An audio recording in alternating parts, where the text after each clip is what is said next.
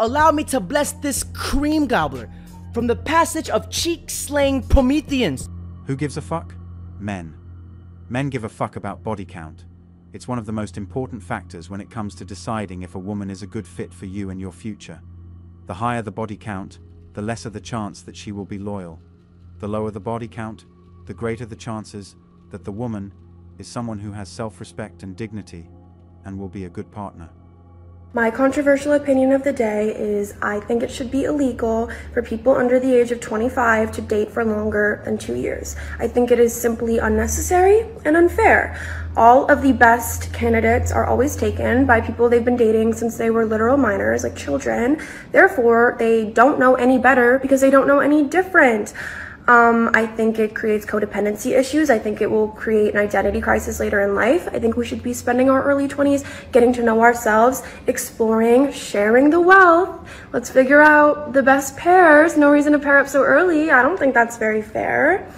And then after 25, you can do whatever you want. And when would these women understand that their 20s would not last forever? Wow. So this woman has her concept completely upside down.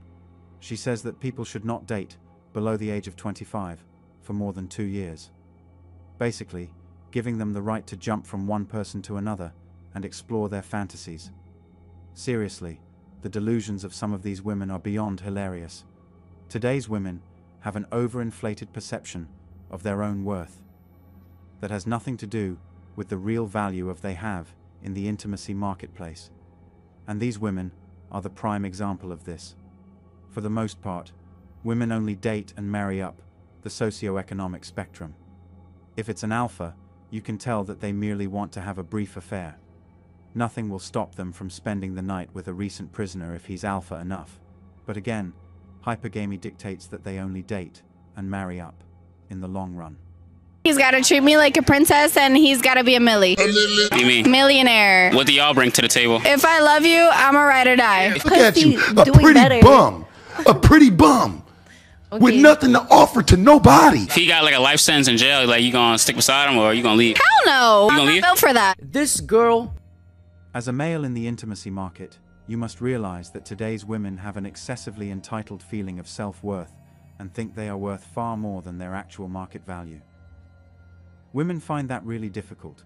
They find it extremely difficult to embrace the possibility that one day they could run into a wall and realize, well, that was an eye-opening experience. They generally come to the realization and say, I need to have fewer expectations at some point. Regardless of how much money women make, they need to have a more realistic idea of their worth in the world. They don't share it with guys. Men are ignorant. We share our pot of gold with women who do not consistently share their pot of wealth with men. They anticipate meeting someone who is more fortunate and, of course, checks off all these boxes and shares his gold for the rest of her life. He must be humorous, kind, loving, accept my children as his own, alpha, competent, know how to change a tire, and know how to do this and that are just a few of the expectations that women appear to have of men. It's as if they have a list of 200 conditions you must fulfill before you are allowed to date a lady in her late 30s who also comes with children. As much as women want their ideal man to have a certain personality, it is simply the result of social conditioning. From Disney and Hollywood films. It's all about material stuff, consumerism, and materialistic notions that revolve all around us.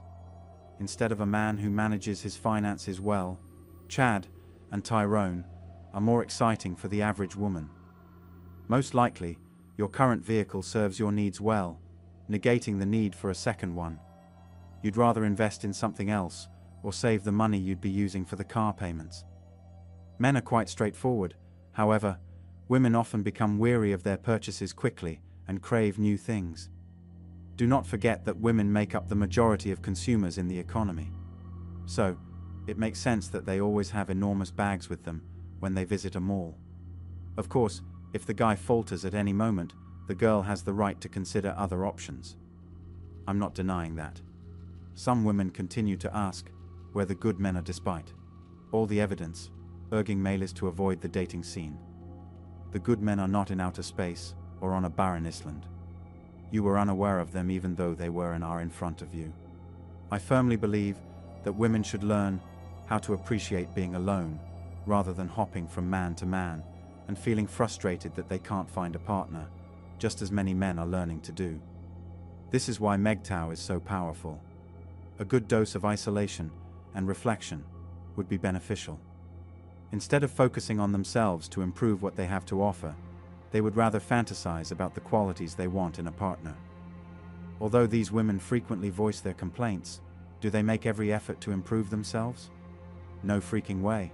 Men are realizing they don't need to put women on pedestals. It's not enough to just work out and put on more makeup, particularly if they do it after running into the wall. Women only need to keep their beauty at the age of 18, whilst guys are literally nobodies. Men are beginning to realize the truth and are no longer ready to treat women like idols. Women shouldn't be exalted, since they're just like everyone else. And they also make mistakes, just like everyone else. For instance, thinking that making a guy feel good in bed will keep him around.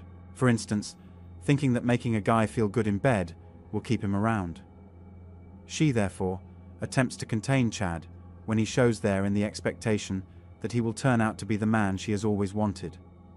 On the other side, Chad succeeds in getting what he wants, including some rapid action and raising her death toll. Contrary to several of the great individuals she met in her 20s, Chad does not desire commitment. Now that she's been run through by several men, the good gentlemen don't want to enter and tidy up the mess. What matters is her emotional baggage, not how she glides on top of a person. It is not the duty of a guy to serve as a lifetime therapist for a woman who's been making horrible choices since entering adulthood. Don't allow today's women to undermine your capacity for emotional stability. That is the most priceless thing there is. I wish you much success, but now, I want to know what you think about modern women who only want the best people and only provide closeness. Have you ever encountered a woman who meets those criteria? Didn't think so. Women want equality, but can't stand it when the truth hits their faces like it hits ours. Divorce is the leading cause of bankruptcy. If it involves a small business, and the business founder can't afford to buy out the spouse becomes a joint partner in the company. Their lack of experience making business decisions has put companies under, with all the employees losing their means of support as well. If a woman marries rich, she gains the right to live in his lifestyle, and he loses that right. There is no financial risk greater than marriage. Men are becoming risk-averse when it comes to their quality of life. Marriage is temporary, and divorce is for life. I've said this before, so many times. Guys have to wake up and start protecting themselves. Don't sign a woman's name to anything. If you get her a car, put it in your name only. No joint account. Don't share PINs or passwords. Don't give them a credit card. Keep an eye out for them opening a credit card in your name. Security cameras, tiny hidden cameras, to cover everything except the bathroom, even your own room. Before marriage, prenups have a contract that says, if she leaves you for anything less than abuse, she gets nothing. Film her signing, so she can't say she was under duress, or being forced, drugged, or whatever else she may come up with. Protect yourself. Women are the ones leaving. It's easier for them to start over and find a house to stay in, protect themselves, and what is yours. Thanks for watching The Circle of Kings. As always, we're looking forward to your support. So please hit the like button, share this video with your friends, and subscribe to the channel to stay updated with everything all kings like yourself need to know.